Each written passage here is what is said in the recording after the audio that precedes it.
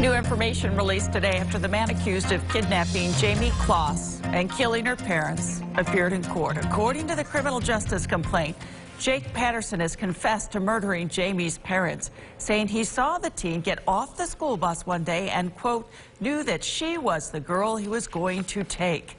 Jayme told police she woke to her dog barking at a strange car in the driveway. Her dad raced to the front door. Jayme says she hid with her mom in the bathroom as she heard her dad be shot and killed. And then she says the gunman broke down the door, killing her mother and dragging her bound into the trunk of his car.